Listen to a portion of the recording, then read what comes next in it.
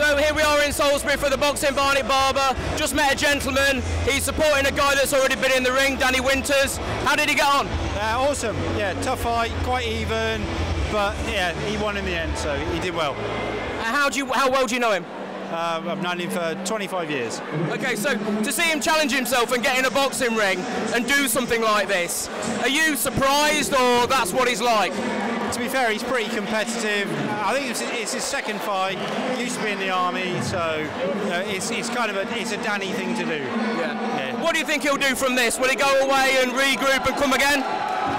Well, to be fair, I was having a chat with him afterwards, and he said it was pretty hard work. So I wouldn't be surprised to see him come again, but his wife might have a different opinion. But maybe we'll cut that. Have you, obviously, did you go to his first fight? Yeah.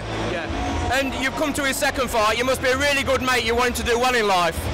Well, to be fair, it's a night out, and the beer's pretty good, and it's a good night out. But yeah, no, there's always be a few of us here to support him. Yeah. What would you say to anybody thinking about coming along to an event like this? Yeah, really good night out, thoroughly enjoyable, especially with a good group of mates.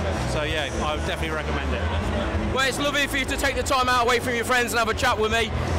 Like and subscribe to the Boxing Bionic Barber, and keep punching. Cheers, mate. Thank you so much. Thank you. Cheers. All right. Cheers.